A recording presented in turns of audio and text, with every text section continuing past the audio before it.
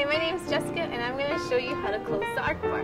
The first thing you want to do is you want to clear your counter of all the snacks. So you're going to take them, put them back, and then you're going to get the carts and you're going to roll them into the cage. Second, you're going to take your ice bucket and you're going to empty it in the sink. And then unplug the water heater and then you can pour that right on top of the ice and it melts really quickly and the steam comes up. It's very cool. Next, you're going to take your PGM key, turn it to Z, hit CA, and then wait for the receipts to print out. Then you're going to head over to your credit card machine.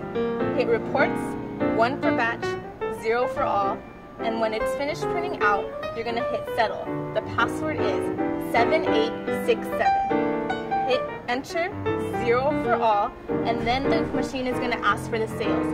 Enter the number of sales, which is found on the bottom of the reports, and then the sales amount, which is also found on the bottom of the reports.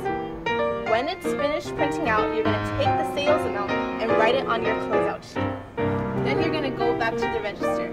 Take out $45.50 for the opener tomorrow, and then the extra money you're going to count and put it in the deposit. The cash and the credit card total should equal the first total you had on your closeout sheet. Put all the money in the deposit bag, turn off your TV, and then turn it into the OM box.